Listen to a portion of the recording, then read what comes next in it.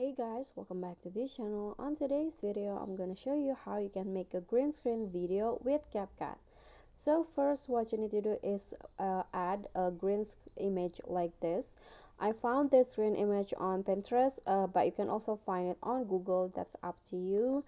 Then import it to CapCut and then just click on overlay and then add the video that you want to as the green screen video. So I'm going to add,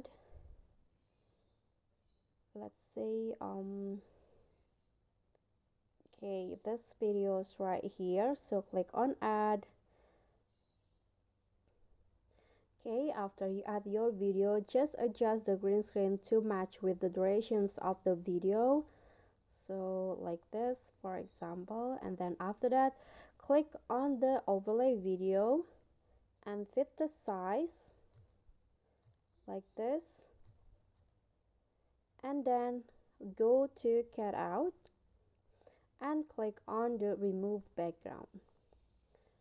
Then after that, just wait for the removing background process to finish and click on a check icon, and now you'll get your green screen video like this. Okay, so that's all for me. Thank you guys so much for watching. If you like this video, don't forget to click thanks and comment, and also subscribe if you haven't done that, and don't forget to click on a thanks below. I'll see you all in the next tutorial. Bye.